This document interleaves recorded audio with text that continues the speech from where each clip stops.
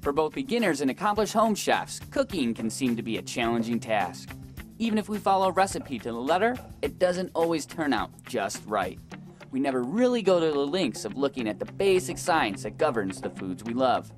Learning proper technique opens the doors to a wonderful new world of cooking with confidence and ease.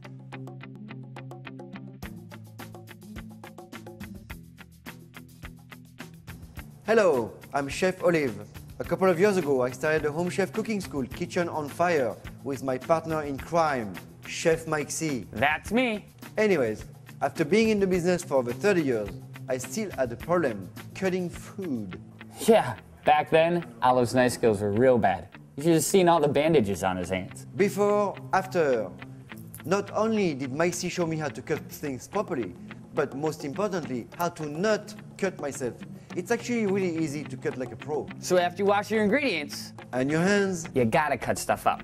We all have to do it, but it's a lot simpler than you think. So, we've decided to share Mike C's extensive knowledge from his extremely popular knife skills class with you at home. So that's why we're making this first technique DVD. Are you ready?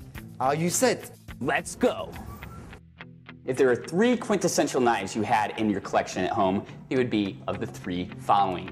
First, some shape, form, or fashion of paring knife. And the second knife that we need in our arsenal is some shape, form, or fashion of either serrated cake or bread knife. And the most important style knife to have is the cook's knife, which come in any size between 3 inches all the way up to about 3 feet. Way too big. This is my dinosaur's carving knife.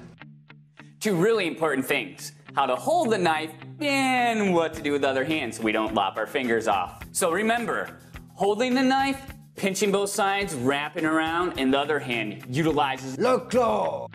So let's talk about sharpening and honing.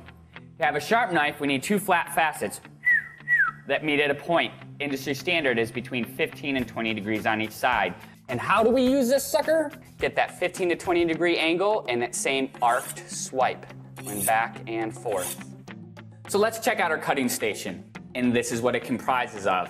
So we have our cutting board mounted down, we have our damp towel, prep and scrap bowl, bench scraper, and now our cutting station's ready to go. Now there's 3 main styles of cutting. Number 1, European style. Down and forward, going up and back. Down and forward, up and back. Number 2, Asian style. So we're gonna go straight down and forward or straight down and back. And finally, chopping. Has to travel down, but just slightly forward, or down and just slightly back. So in this section, I'm gonna show you a system that works on everything that exists in this universe that is edible. And that would be slice, stick, and cube. So we slice and turn it. Slice and turn, slice and turn, and last one, slice and turn. Baby petite claw. And it's gonna go right on the top. Since we cut sideways, we miss, we won't knock our hand off. Now we have a bunch of sticks held together by that root end. Let's let that root end hold them together. So we cut this way, and we get perfect little cubes of onion. Now here is the money shot. Hey! You need to yell at your garlic. It's super important. It gives us that feeling of, kitchen zen. Now I need my special tool, culinary X-ray goggles, so I can see where that core is in the center. I'm just gonna finish doing some slices here. And it's gonna work in that same system that we're used to. We're gonna take slices, make sticks, and then cubes. Now let's talk about some herbs. There's 3 main styles of chopping that we're going to learn about today. Coin chop. Chop, chop, chop, chop, chop, chop, chop, chop, chop, chop. Roll chop. Chop and roll at 180. And we're gonna continue down the carrot, rolling and chopping. Stir fry chop. So we turned it on one axis. Let's turn it on a pitch. And now try to chop. How to walk around the kitchen with the knife. It's kind of like little kids with scissors. We're gonna have the blade at our side, pointed down, and the blade back. If the knife does fall off the counter, jump out of the way, moving your feet out of the way especially. The worst thing that's gonna happen is you might dent your floor or maybe ding the tip of your knife. But safety comes first.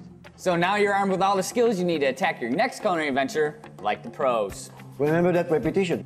Repetition. Repetition and practice makes it perfect. It takes only a little bit of time and patience to master the skills. So you can check us out at Kitchen on Fire or just look out for our next technique DVD. Because if these two clowns can cut, So can you. cheers. Cheers.